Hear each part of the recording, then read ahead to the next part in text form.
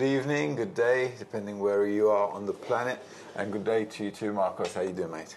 Good, mate, and hello to all of you.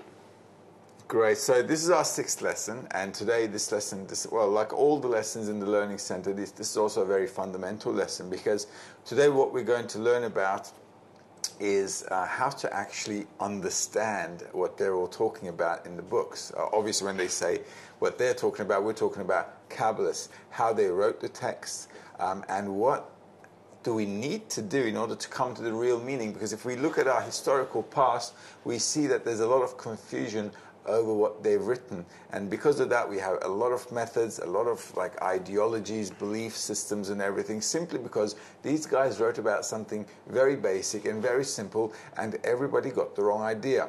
So before we go ahead with the lesson, here's a clip from the Rav that we should listen to, so he can give us a good definition on what it means to really attain and understand these Kabbalistic texts.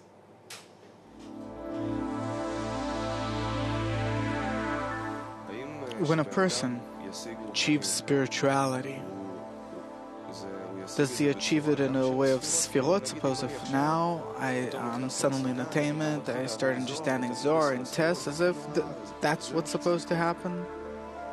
When you will come into attainment, then first of all, you get a feeling. It's everything about feeling, because we're talking about the desire. Inside the desire, you'll feel a certain phenomenon, and you will suddenly know how to call that specific phenomenon. What is it? Suddenly you'll know that it means this and it means that, and I remember that it said this and that about this, or we've learned it one way or another. You'll suddenly recall all that has to do with that attainment you have achieved. Instantaneously, all at once, both the word as to how to call it, also the state itself, where does it say about it, from what you've learned, from what you know. You will know everything about that very phenomena that you will attain, that you will feel. But first of all comes the feeling.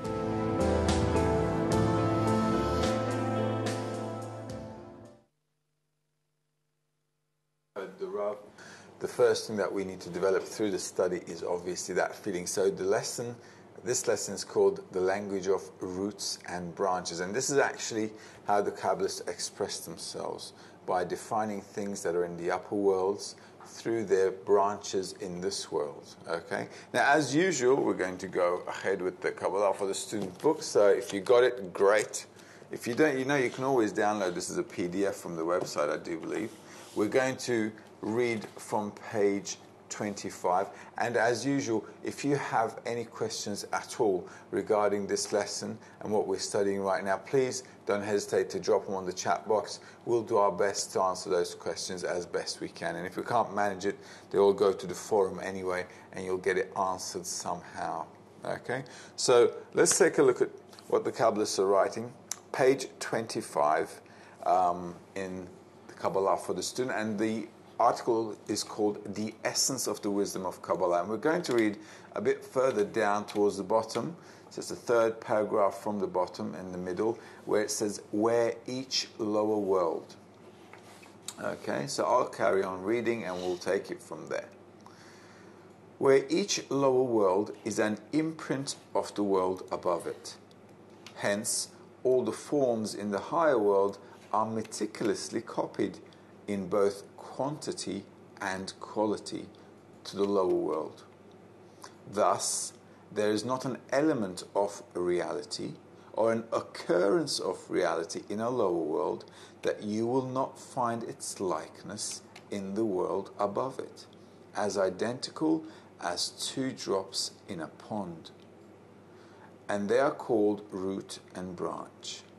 That means that the item in the lower world is deemed a branch of its pattern found in the higher world, being the root of the lower element, as this is where the item in the lower world was imprinted and made to be.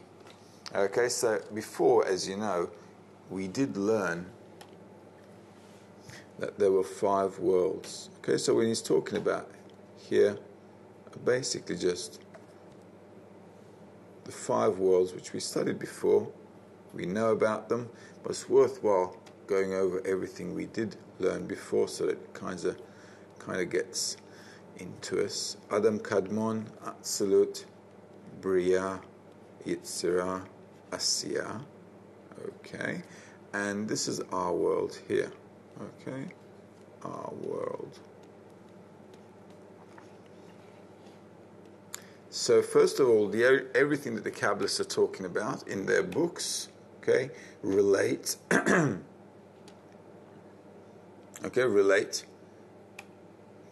to these levels here. They're not talking about anything else. When they talk, when they write, they're just describing to us everything here, which is above our world. All right? So they're not talking about this world at all. And one of the biggest confusions is because we think they might be. So what the book is telling us here is the worlds, all of them, actually are a copy of each other. And what they are is that the upper world is the root for the lower one. Okay? And if we understand that, we can have a proper approach, and that the only thing that we're attaining actually is a deeper understanding of what there is in the upper world. So one above is a root and the below is a branch, and that's how it goes, and all the details are the same. So there is not one detail in the lower world that's not in the upper world, and everything comes down from the upper world. So it's like a template. Okay? There we go. Maybe just a bit of a disclaimer at this point, because we've read a whole bunch of texts up until now in this course as well. We just got to differentiate between what's a text in the language of Kabbalah and what's these other texts we've read up until now. For example, in the first lesson we read a definition about Kabbalah that Bala Sulam gave, and since then we've gone over a few excerpts. So we have to understand how these excerpts and definitions we've been reading up until now, and which we'll continue reading, were from certain articles and essays that were written by Kabbalist Yehuda Ashlag Bala Sulam. And he was the first Kabbalist who started writing texts in such a way, in this way where he's actually not writing based on those upper worlds, but he is writing to people here in our world, in this world, in order to give us this foundation for being able to attain the upper worlds. That's actually something very new and never existed in the wisdom of Kabbalah up until the 20th century, and only Bal HaSulam did that, and then Rabash also continued that line of things as well. Rabash was his son and disciple, and also the teacher of Rav Michael Laitman, who continued the teachings and founded the Bnei Baruch Kabbalah Education and Research Institute. So what I'm trying to say here is that all Kabbalistic texts throughout history, including many of the texts as well that Bala Sulam wrote, were written in the language of Kabbalah, which, as Mutlus wrote, did speak about only what's above our world, only what's above the barrier between our world and those spiritual worlds, Adam Kadmon, Atzilut, Bria, Yetzirah, Asiya. And what these Kabbalistic texts wrote about were as if to communicate from one Kabbalist to another Kabbalist. Similar to science in this world, how you have all kinds of scientists and they reach whatever attainments they reach in their sciences, and they write all kinds of scientific articles to each other, which they publish in all kinds of academic journals, and only other scientists who study the same science, for example, a physicist, would be able to read these texts and understand the formulas and the whole thinking behind it.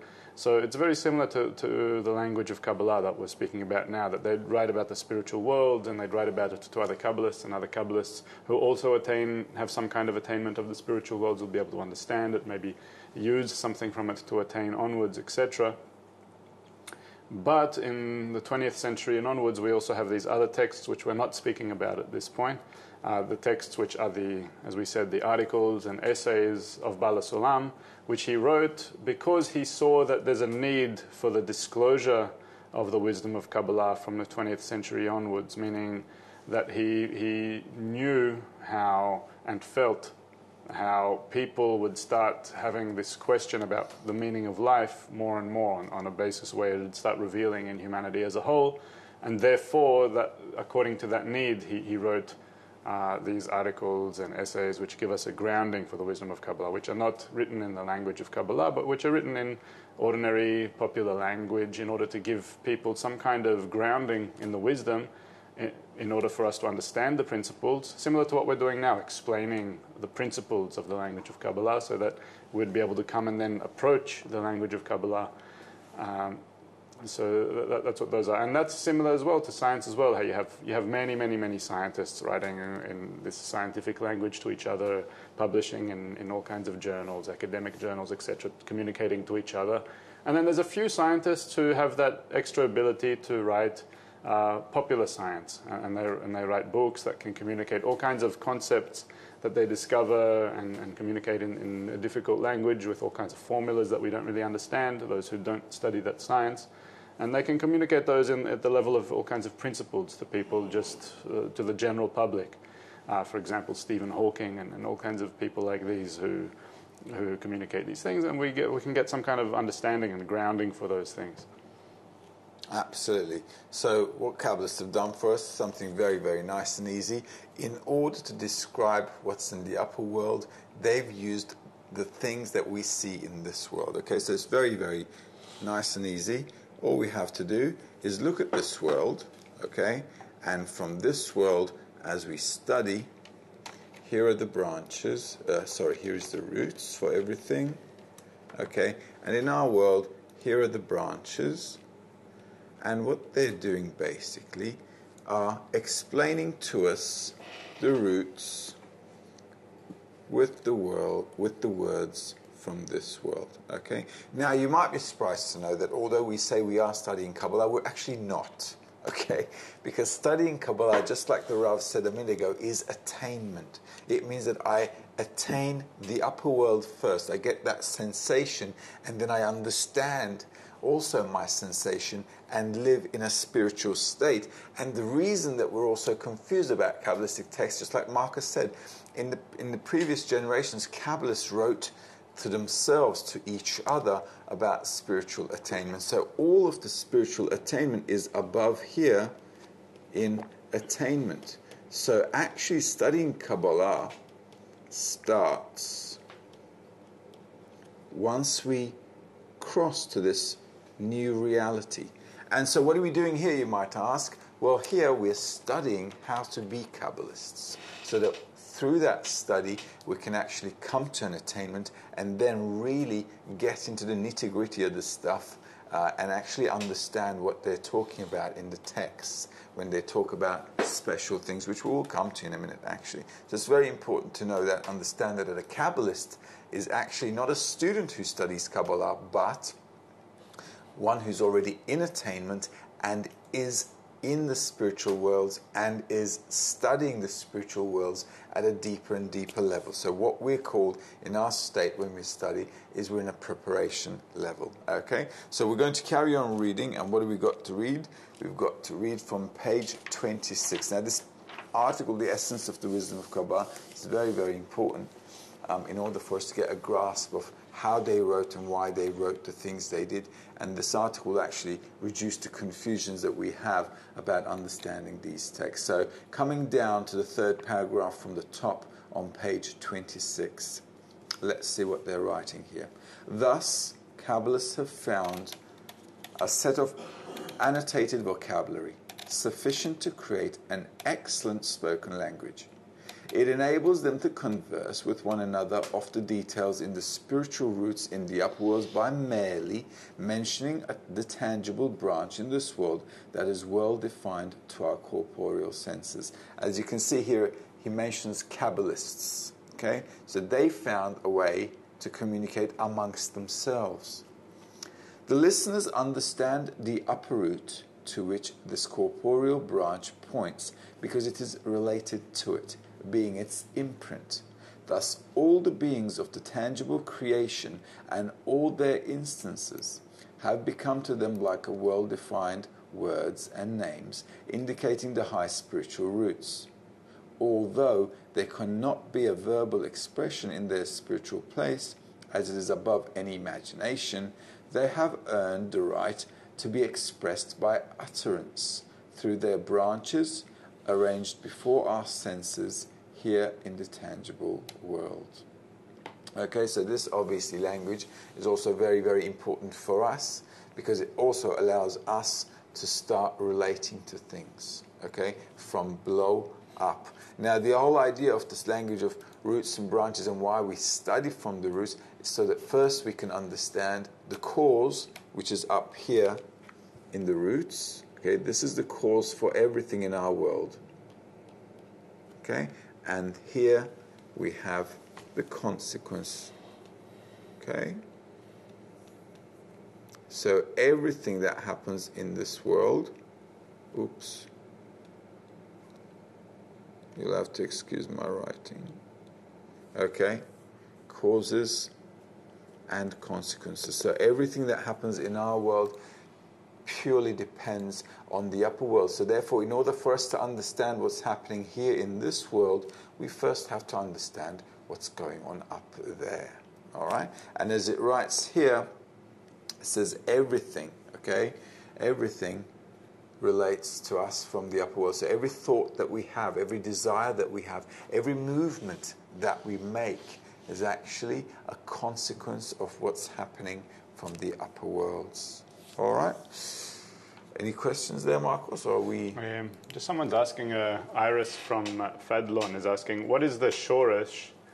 Is it our thoughts or intentions, or is it something else? Shoresh as well, being the Hebrew word for root. Okay, we're going to read some interesting text in a minute, and we'll see there how to relate to some words. But shoresh means the root. Okay, so the root of everything. Actually, what we call shoresh would be the creator. Okay. Shoresh, the root of everything.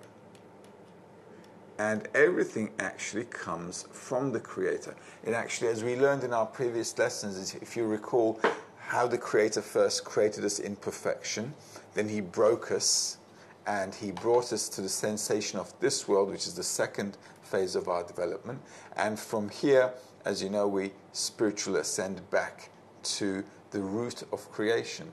Okay, so that's where the root is in the first phase, where the Creator created all of us in perfection. And everything stems from that thought of creation, where everything happened. You see, the Creator already created everything in an instant from A to Z, as we learned before. And since that is the root of everything, Shoresh is the root, the Creator, being His thought of creation when He first created everything. Maybe just to give another, just pass us the book for a second. Absolutely. Just to give an example, because maybe you haven't actually encountered the actual language of Kabbalah yet. I'm just going to try open to a fairly random page in the, let's say, the preface to the Wisdom of Kabbalah. So that's already one article by Bala Sulam, which is written in the language of Kabbalah, and where he's explaining to us, still in an introductory way, he's still giving us an introduction to the whole, to the Sphirot, to the Partsufim and the upper worlds, but just to get like some kind of understanding or some kind of taste of what it means to read a bit of a text in the language of Kabbalah. I'll just go a little bit towards the end. And don't think you have to understand this or anything. So this is just for example, item 168 from Preface to the Wisdom of Kabbalah, just a little bit of it. So thus, when Partsuf Atik de Atzilut obtained these Mochin de Bina, it rises and clothes Partsuf Bina de Ak, opposite the level of Sag de Partsuf Galgalta de Ak, from which it receives its Bchinat Neshama de Yechida de Ak, which shines for his Zat too. And when the Mochin come to Partsuf Arich Anpin de Atzilut, it ascends and clothes the Rosh de Atik of the constant state, opposite the level of Sag of Partsuf Ab de Ak, from which it receives Bechinat Neshama de Haya de Ak, which shines for its Zat. Okay, so I won't go on. As you can see, there's lots of Hebrew words there, there's lots of words you don't really understand. And also don't think that just by giving a literal translation of each one of these words, that you're going to understand this text. Because that's a text, that's a classic example of a text in the language of Kabbalah. Where each word speaks and points to a specific root in the upper worlds. Like, for example, just take the word partzuf. Partzuf, you'll see this word a lot in the Kabbalistic texts. So partzuf, if you do a literal translation of the word partzuf, so it means face.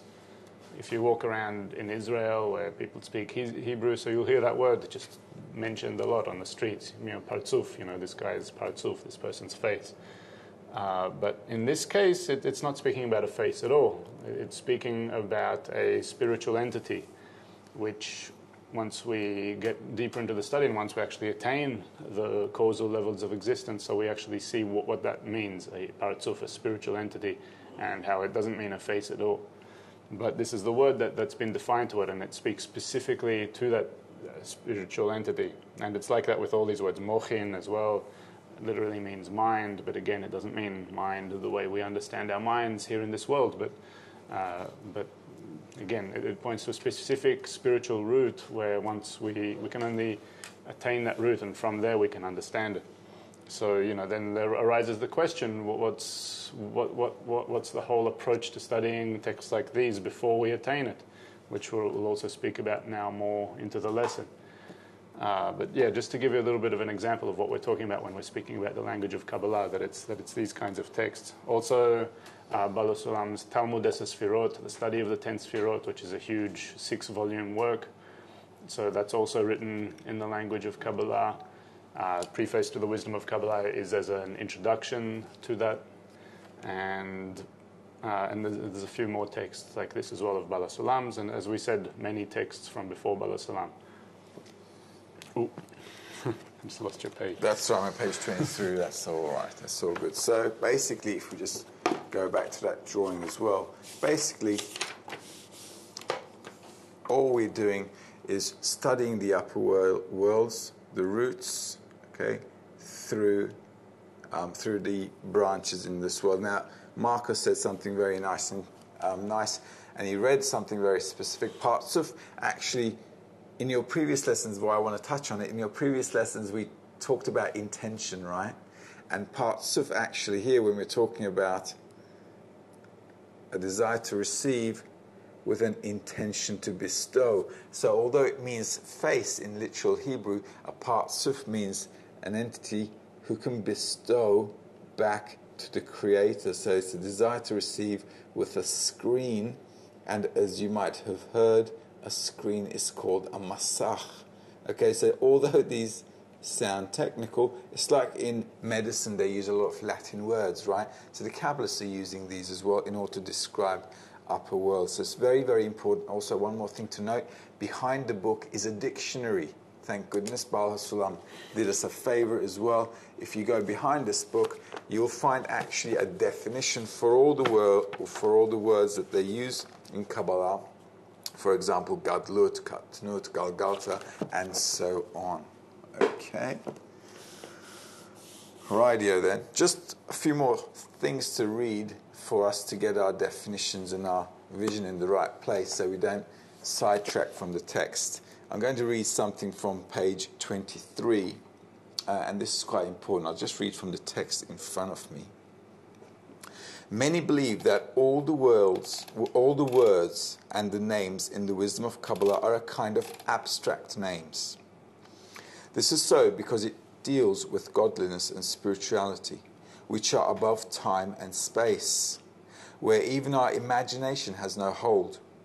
For this reason, they have decided that surely these matters speak only of abstract names, or even more sublime and exalted than abstract names, as they are completely and from the outset devoid of elements that are imagined.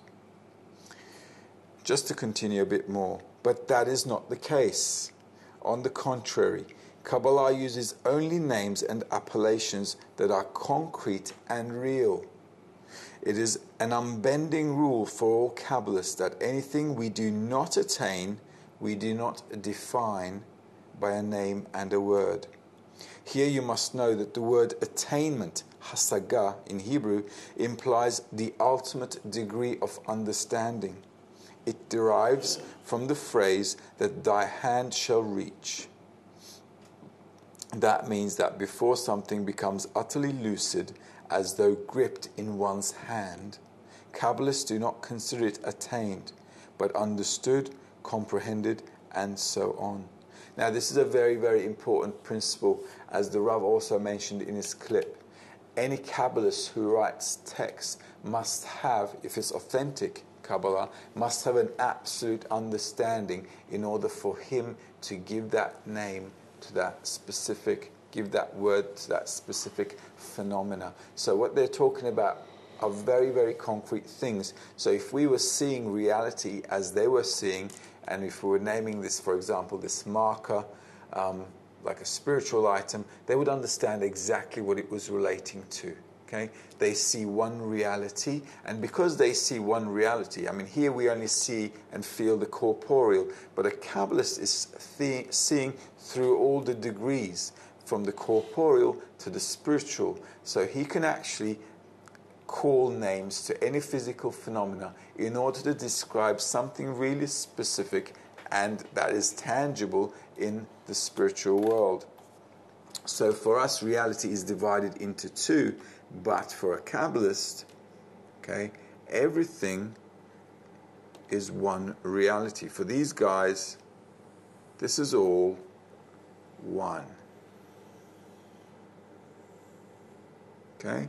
And in our limited sensation, we only are dealing, unfortunately, at the moment, we're getting there, so it's not such a negative thing, we're working on it, we're only dealing with this world. However, as we study and as we learn from the text that they wrote for us, the study, as you learned in your previous lessons, attracts something called the surrounding light, which will help us to come to those sensations, those feelings, from which afterwards we can have a complete attainment and understanding of the causes. Just a bit more about this excerpt where Baal HaSulam says how many believe that the concepts in the wisdom of Kabbalah are abstract, and all these terms and all this language of Kabbalah, that it's as if abstract. That it's a very important point that we need to get past, and this is one of the points of this lesson, that what Baal HaSulam's saying here is that Kabbalists say that no, all these terms that they're speaking about, there's nothing abstract at all above them. The only thing is that our current senses, our five senses, sight, smell, touch, hearing, taste, have no perception, have no attainment of the place, or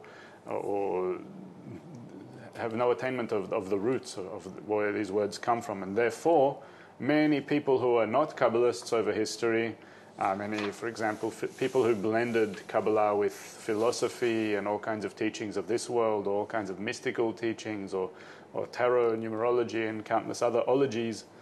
So they would be taking Kabbalistic texts, putting them through their level of understanding, which is a level of understanding at this world, and then coming up with the kind of philosophizing about all these terms, philosophizing that this term means that, and this term means that, and treating these terms as if they're abstract. So this is something that's very important to ground ourselves in from this lesson and onwards, that when we're dealing with Kabbalistic text, that we're dealing with something where every single term speaks to a very specific, concrete, and real phenomenon in the spiritual world, which we yet cannot perceive while we only have the perception at the level of our five senses, while we only have the level of perception of our world, or this world. And therefore, it's only pointing to the fact that we need to use these texts as a means to attain those causes, which we still haven't gotten into yet in this lesson. But that's still a point here where it's very important to note that we're not speaking about anything abstract here, but we're speaking about very real concepts. And as well, since we don't perceive it, it seems like it's something very difficult and very, it's as if not real, because we don't yet perceive it. But the whole idea is that once we attain the wisdom, then it becomes as real as everything we currently see before us now. It's as real as me just touching this computer and the mouse here, and you looking at this screen and the video and the computer, and et cetera, et cetera. Just like we see all these colors and perceive things with our five senses, the minute we attain that additional sense of spirituality and can attain those causal levels and attain what these Kabbalists speak about, it's as simple as just a person writing about, here is this table, here is this computer, here's my interaction with this table and computer with another person, etc., etc. Like a person writing a story here in this world. Obviously, a lot more interesting than that. But that's basically the fundamental point behind this. Absolutely. So it's like, if also they're describing it to us like if we were talking to someone, God forbid, completely blind, okay, as if, let's say we had a third person, and me and Marcus were having a conversation about this world, about the plants and, the sunset or whatever. For that person, that would be completely like imaginary, okay, because he's not in there, he's not seeing all that. So for us, the Kabbalist texts are kind of like that. However, we do have an opportunity to move forward. And let's do that right now. So the Kabbalists basically have come up with a way for us to understand spiritual worlds by describing to us in the words of this world. We're going to carry on reading. But before we carry on reading, on page 26, I'd like to touch to the last paragraph on page 25, okay? It's something really nice that we should read. It's the last paragraph, and this is what the Kabbalists are saying. That was the intention of our sages when they said, "You haven't a blade of grass below that has not a fortune, and a God above that strike it and tells it to grow. It follows that the root, called fortune, compels it to grow and assume its attribute in quantity and quality, as with the seal and the imprint." Okay, so basically the reason I wanted to say this and touch base on this was, on a good reason, is if we divide our reality,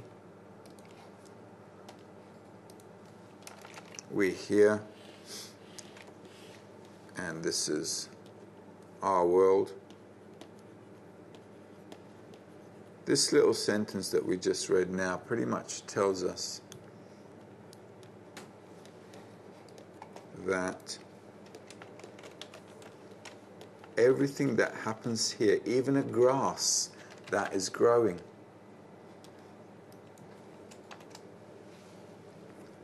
has its root, and that root touches this world. So all of us, everything that we go through in life, they're all impacted by things that happen in the spiritual world known as the roots. And here are the branches. So this is just another way of looking at things, okay? So everything that happens to us, things that we feel, think, are all coming from there. All right? Just to read a little further, although there's a bit of reading we are doing, the whole idea behind it in this course also is to get you guys to used to kind of understanding how Baal HaSulam is writing and to get into his text. So it's very good if after the lesson as well you could go through the text on your own as well. So let's continue to read on page 26. Kabbalists have found a set of annotated vocabulary sufficient to create an excellent spoken language. It enables them to converse with one another of the dealings in the spiritual roots in the upper worlds by merely mentioning the tangible branch in this world that is well defined to our corporeal senses. The listeners understand the upper root to which this corporeal branch points because it is related to it, being its imprint. Thus, all the beings of the tangible creation and all their instances have become to them like well-defined words and names, indicating the high spiritual roots. Although they cannot be a verbal expression in their spiritual place, as it is above any imagination, they have earned the right to be expressed by utterance through their branches, arranged before our senses here in the tangible world. That is the nature of the spoken language among Kabbalists, by which they convey their spiritual attainments from person to person and from generation to generation, both by word of mouth and in writing. They fully understand one another with all the required accuracy needed for negotiating in research of the wisdom. All right, so from our study, by reading the texts, and sometimes they're talking about like this world, we shall come to attain the roots in order to actually connect everything with the spiritual. And that is the gist of the study. In your previous lessons, you learned about learning through intention, how the intention needs to change. You also learned that studying Kabbalah is not something intellectual, but it's through a desire. Okay? And we also touched on the point of the light that reforms during our study. So if you kind of squeeze all the lessons that you've done previously to come to this lesson now, lesson number 6, you can now kind of chain it all together and relate to this lesson, that as we study the texts which talk to us in the language of roots and branches, and want to learn through our desire to attain spirituality, those roots should kind of illuminate onto us that surrounding light that should make that inner change in us, which the Rav talked about in his clip, which should bring us a new sensation, and that new sensation should bring us to the attainment and the understanding, a complete understanding of that spiritual phenomena. Okay, so up to lesson number 6, if you kind of put everything together, why they wrote it in this way is pretty logical. They want us to learn through that growing desire, through that growing yearning, so that we can want to be in the spiritual worlds. And since we are a desire to receive, wanting to be in the spiritual world is actually where the Creator wants to bring us in the first place through the thought of creation. That attracts His light and attracts us up, and that'll take us to the roots as well. So that's actually what's called a miracle in Kabbalah. If you're asking also what's a miracle in spirituality, in spirituality there's only one miracle, that inner change that we go through as we study by the light that reforms.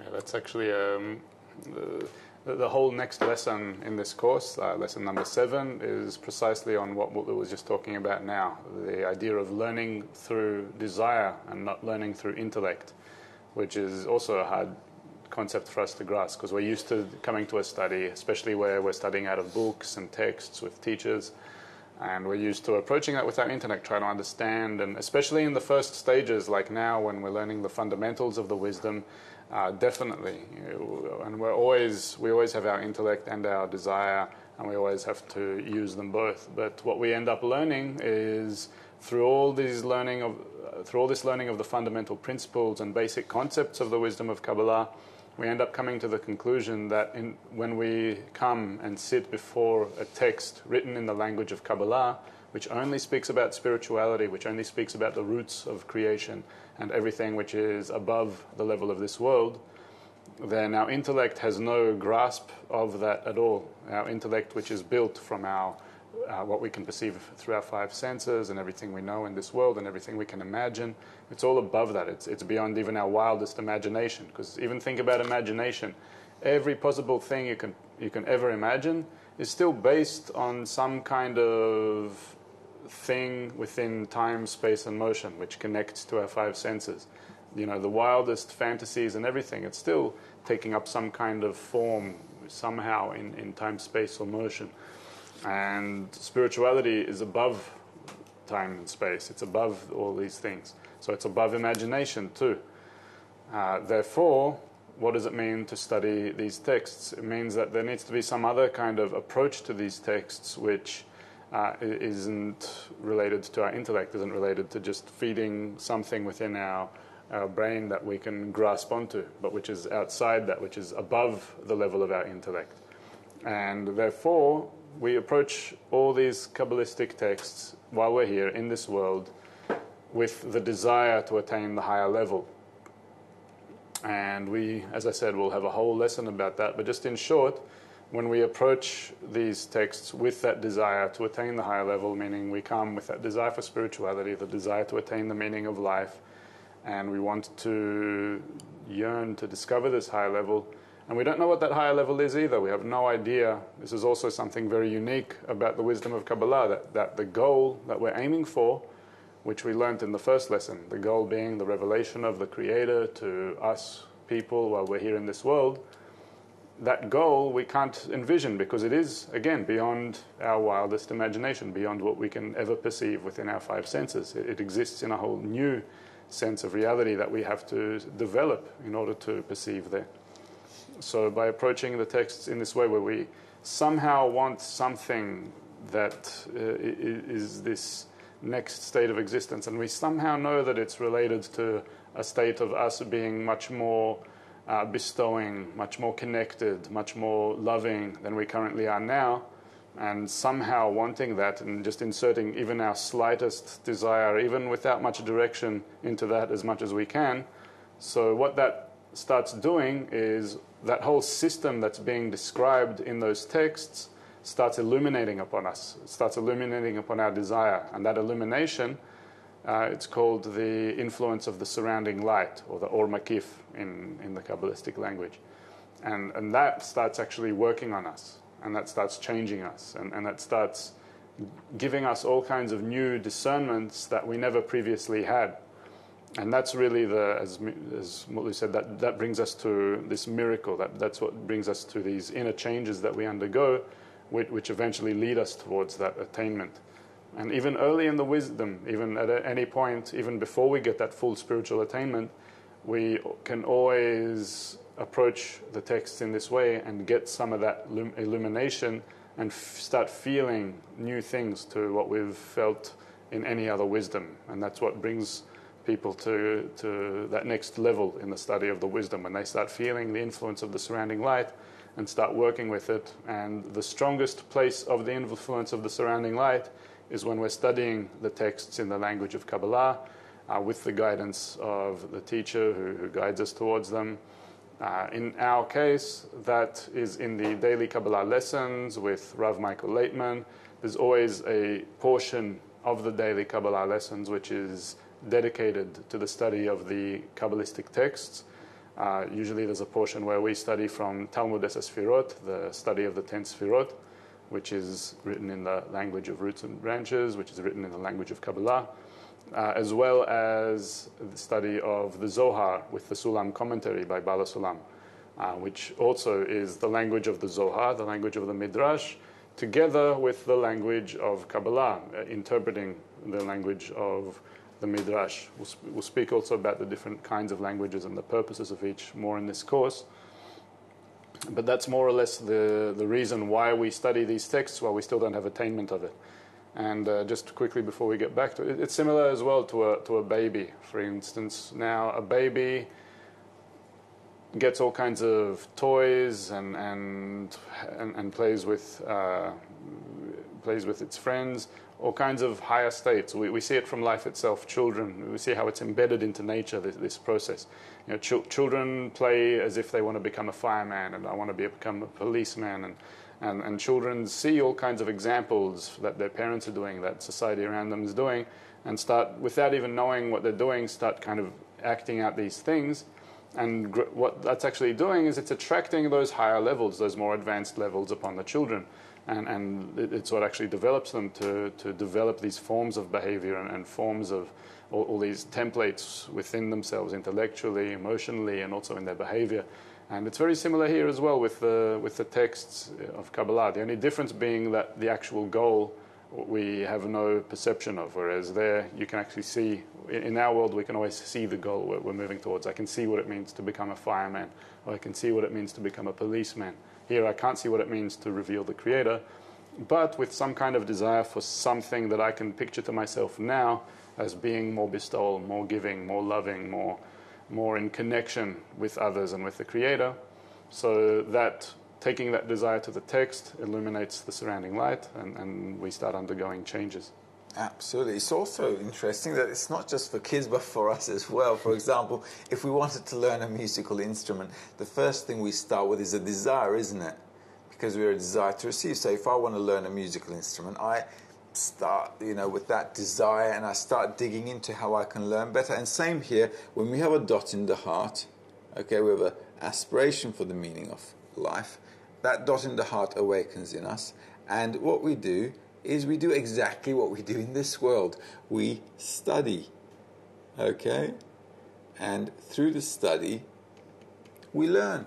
And this is what actually a Kabbalah group is. We come together, we study the principles, we read the books, and we try to learn as best we can with the friends around us, with an environment that supports that growth in order to attain something that we just don't have at the moment. Same with musicians, same with people who practice sport. For example, you go to sport clubs or gyms or whatever, because people there work together and they get inspired by one another. So they're actually using the same technique that is natural in the world. We use the help of other people, the environment.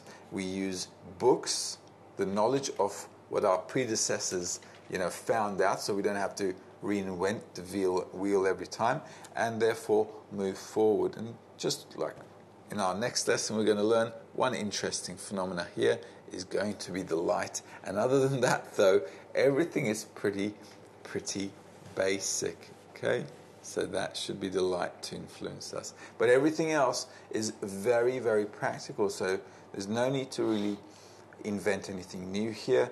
These are actually laws of nature. Kabbalah is explaining to us the laws of nature and how we can develop, in a compliant way without any suffering or without any negative impact on our lives.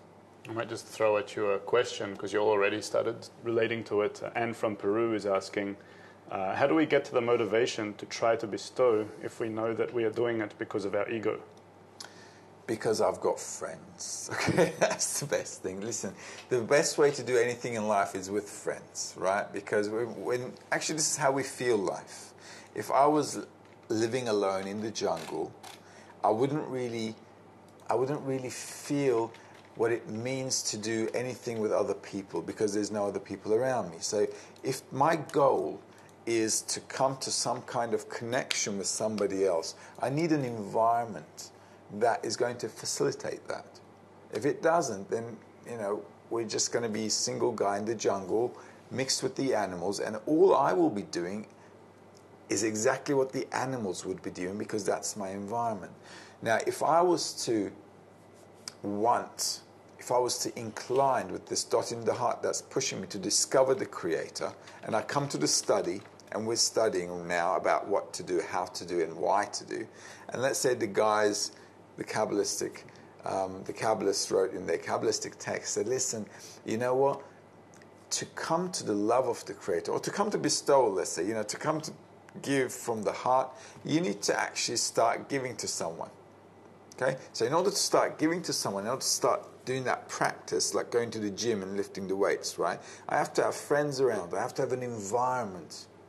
And that's what we do in Kabbalah. That's the only thing actually we do in Kabbalah. We try to build for ourselves an environment that stimulates spiritual growth.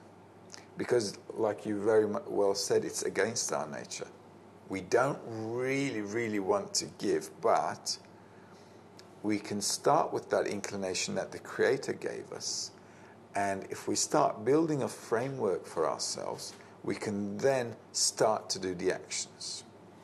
For example, you are now learning at the Learning Center, right? And there's me, Marcos, Bill's in there, our tech guy. We're here trying to help you guys out, right? So that we can all actually learn from Dr. Rav Lightman. the wisdom, and we can build ourselves a nice environment. Now, it's 3:50 a.m. here, so in order to get here and start giving a lesson at 3, and start to prepare myself and everything, we have to wake up around 1:15 in the morning. Now, tomorrow is Monday, okay? First day of the week. So that's going to be pretty tough for us, right? However, although it is going to be pretty tough for us, what we've built for ourselves is a system that facilitates helping other people to spiritually grow. Now, once you facilitate that, once you build an environment for that, you actually start to do things, even though you may not want to do them, and that actually brings you extra strength. Now, don't ask me how it happens, okay? But the best way to do is to start doing. Just like with kids, we give them a jigsaw puzzle and we say, let's do it. You start doing it. If you got a problem, let me know. We'll do it together. And that's how kids grow. That's how we grew as well. When we first came to Kabbalah, we started learning online as well. And the friends helped us out, and we started building an environment for ourselves where we could enter that environment and start working and working and working. And once you start working, you all of a sudden, even though you have to go to work on a Monday morning and wake up early for that, you think, you know what? I do need to go and help the friends, and I think that's the right thing to do. It kind of like happens inside of you. You begin to feel the change inside, and that's only through actions. So through the study and through the participation, you will begin to do things that are seemingly against our nature, but afterwards will become a part of our nature, and we will want to do them, and we'll want to do them with great joy and happiness. Just to add a little bit to Mutlu about how do we get this motivation if we know that we're doing it because of our ego. So definitely the environment and putting the environment around ourselves, just like with anything in life. And also this example Mutlu said that you see these children who have grown up in isolation from other people.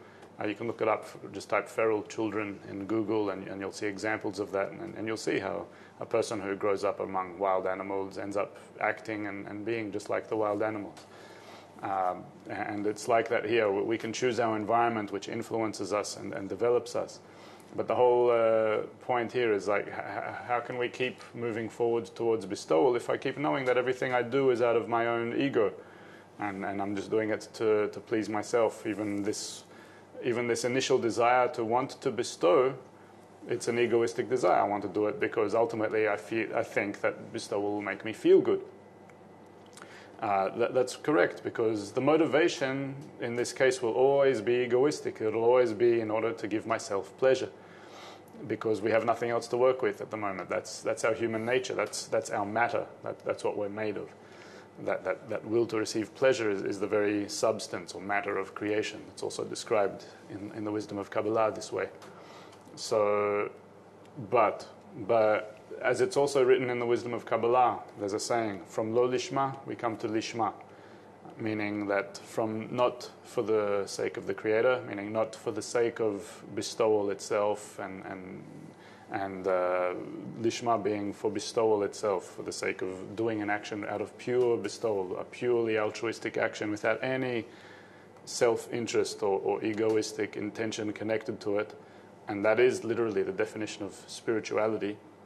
So, but we start doing all kinds of actions of bestowal, which are not exactly actions of bestowal because we're still doing them with this egoistic intention. But that's how it begins, meaning that in all of our social desires, where we want respect, where we want honor and to look good in front of others and to be appreciated in society, it starts from, in this level, reorganizing the environment to value bestowal through all those things, meaning that when we put ourselves among these kinds of friends and among this kind of environment that appreciates and respects bestowal and doesn't really appreciate or respect all kinds of forms of self-interest, which is really what this whole Western culture is based on. We respect who's richer, who's faster, who's stronger. We give medals and prizes and everything to the person who's better than the other people. It's all about being the best possible individual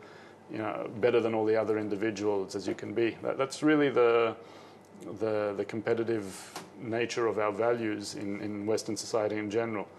So if we keep going like that, there's no way we can achieve spirituality. But that initial motivation, while we're in such a society, comes firstly from our what's called our inner reshimo. It comes from our inner, this desire that pops up, this desire for spirituality, a desire for something more than what this society is constantly projecting to me, all those values. Suddenly I start getting this question, hang on a sec, working according to these values all the time is not going to fulfill me. And that's the awakening of that new level of desire for spirituality. That's actually the question, what is the meaning of life? Where even though we mightn't ask that question verbally, we just start getting dissatisfied with all the values of society and how society is working according to these values. And that's what makes us go and search. So even that initial motivation is that start of this higher ego, desire for spirituality, meaning a bigger ego, meaning that we're not satisfied with all the other levels of desire.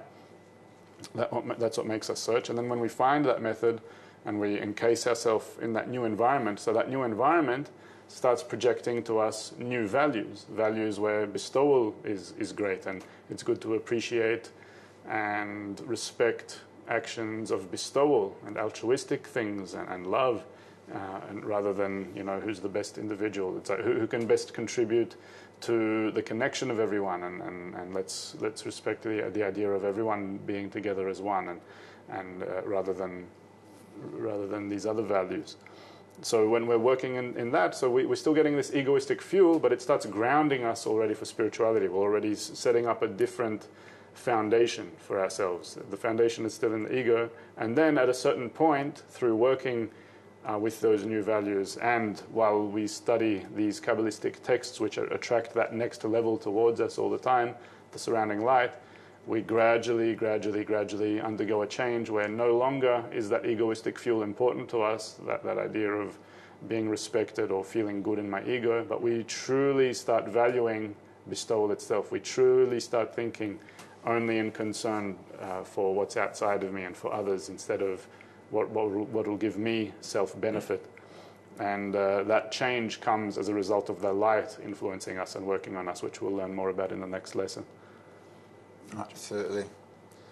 And not to fear, all right? Because if I'm bestowing, what's going to happen to me? Okay, don't have a fear like that. For example, anyone who bestows actually continues to do that with a lot of force and never gets tired. And that's a nice little trick we'll attain along the way. Okay, there's lots of questions coming in. Nice.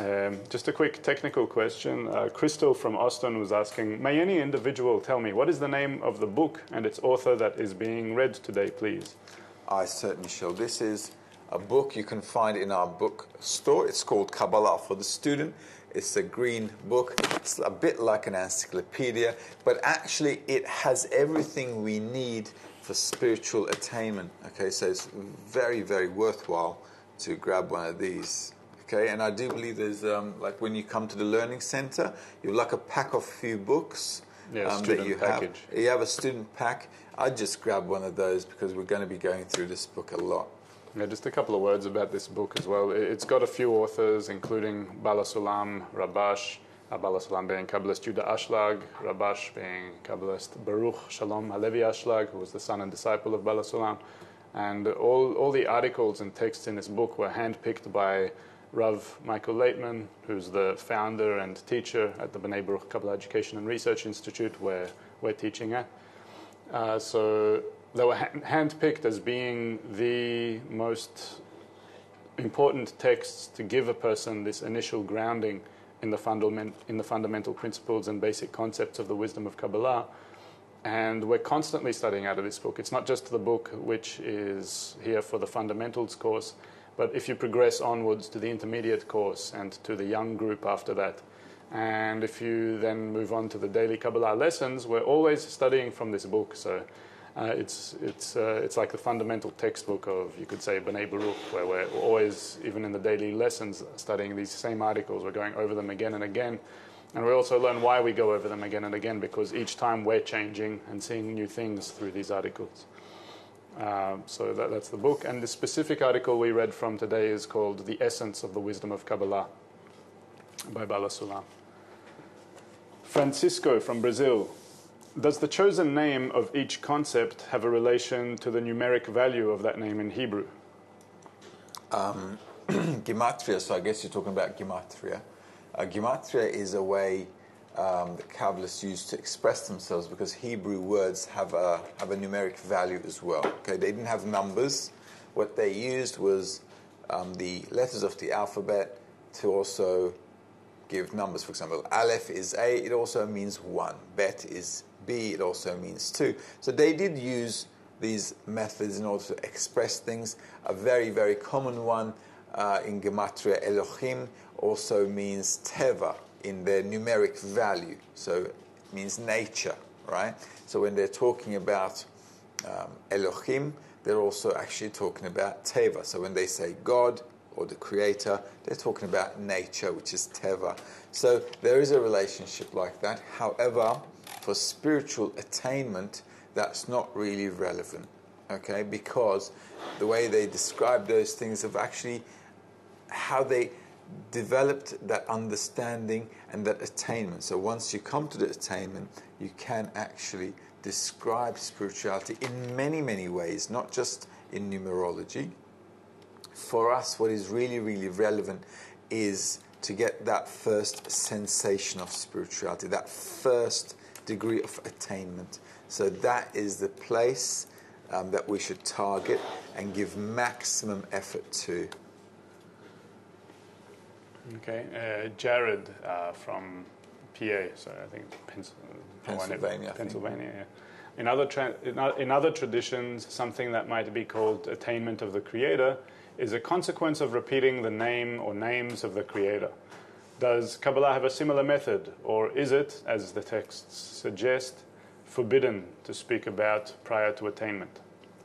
And we don't have such chanting or mantras about repeating the Creator's names. Actually, I'll tell you something else.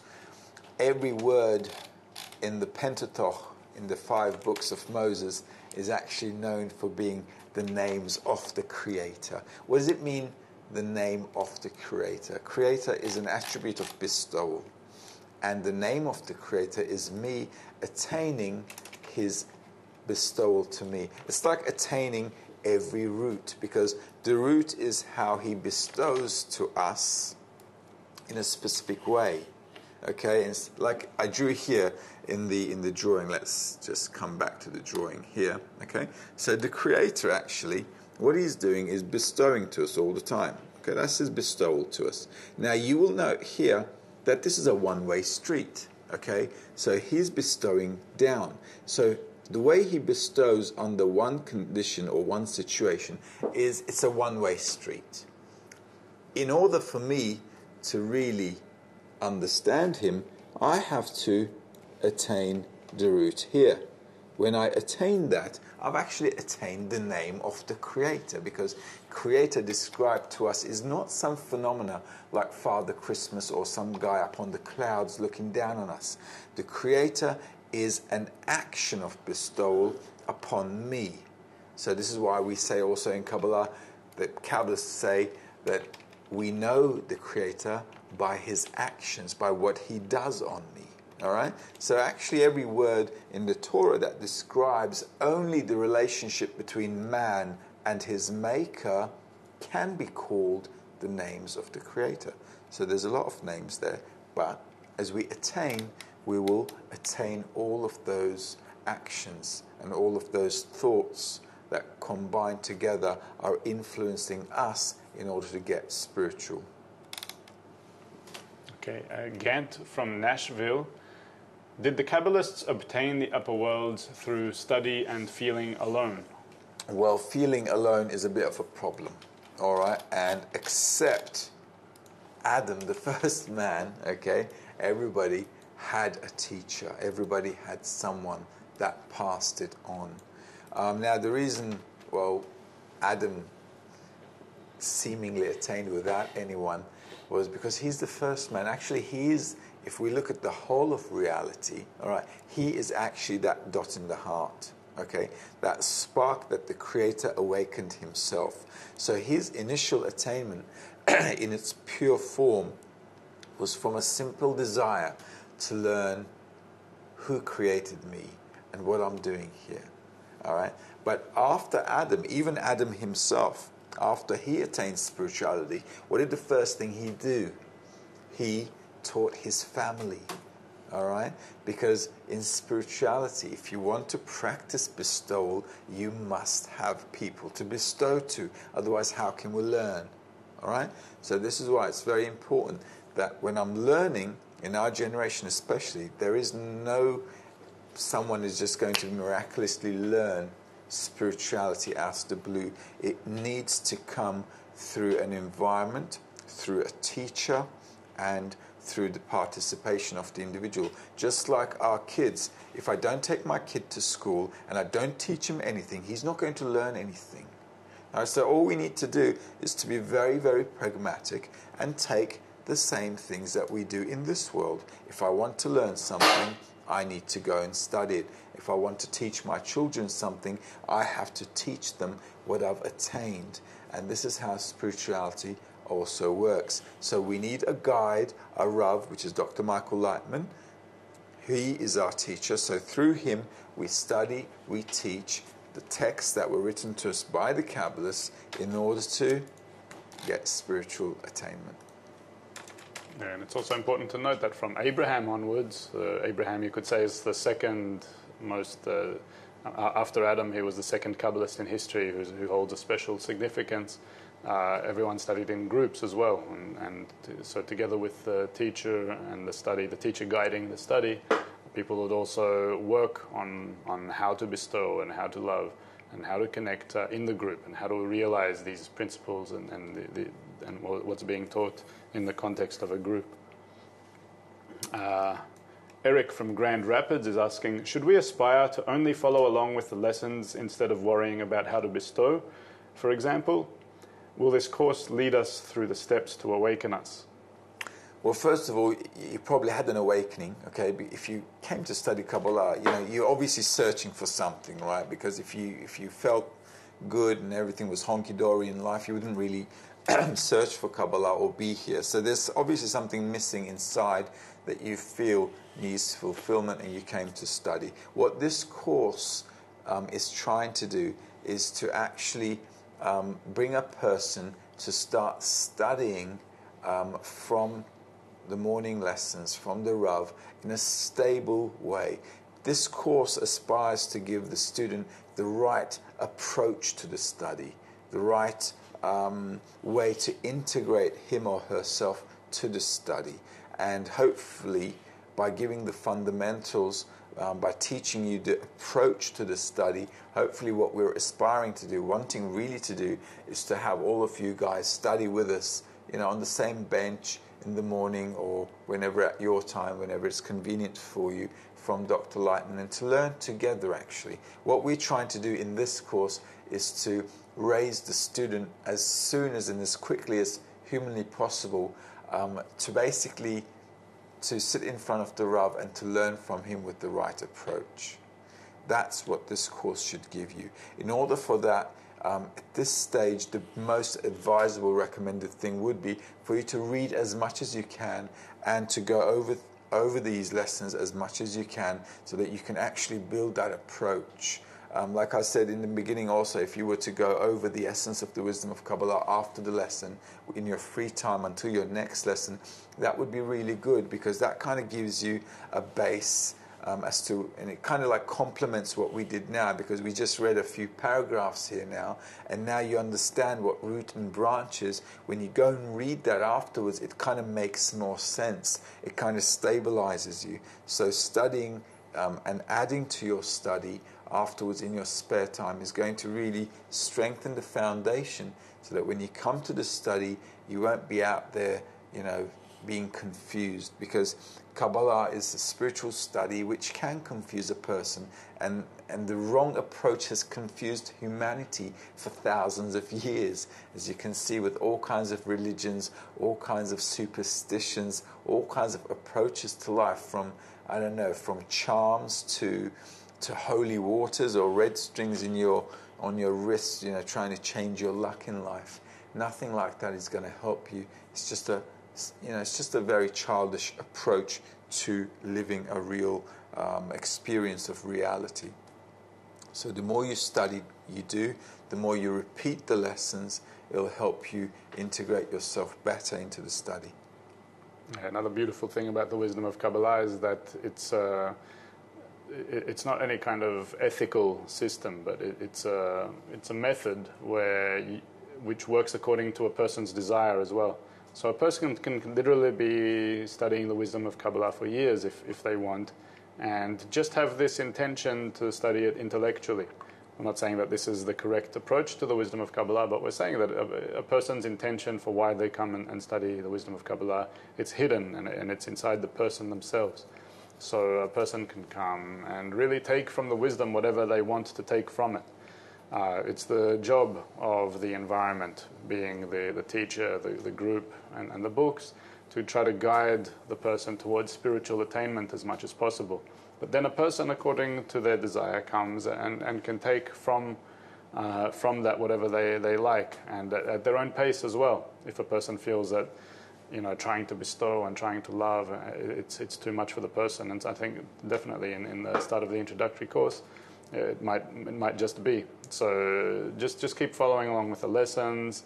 And as Mutlu said, it's a great idea just to go to the website, kabbalah.info, start reading through a bunch of the materials there.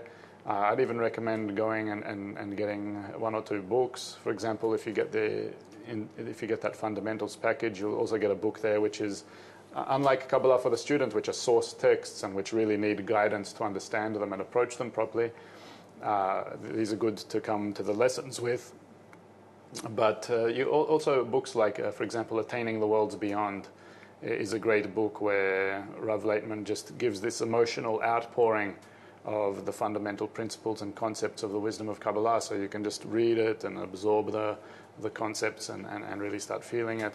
There's lots of videos as well on our YouTube channel, and you can follow the articles that get updated on a daily basis through the Kabbalah blog, and there's just like lots of materials out there, and you can just absorb yourself in the materials. And especially in the beginning, even though we say that the study is through desire, not intellect, we come with the intellect, and it's good just to try to understand the things and really get grounded in it as much as possible. So yes, definitely keep following along with the lessons and see if you can add to that more materials and things. And gradually we'll move on to the intermediate and the young group. The young group is the third part of this whole course, Fundamentals, Intermediate, Young Group, where we already start doing some kind of work as a virtual group, and you can also get introduced to local groups, and you'll have a bit of a grounding to go towards the groups if you like. And when we start doing the group work more and more, that's when the actual approach of how to bestow becomes much more relevant. At this stage, it's good to try to get this picture and this whole mechanism of what is spirituality and how it works embedded as much as possible. Maybe just one more question, because we're coming close to the end of time. We're kind of coming close to the end of the lesson.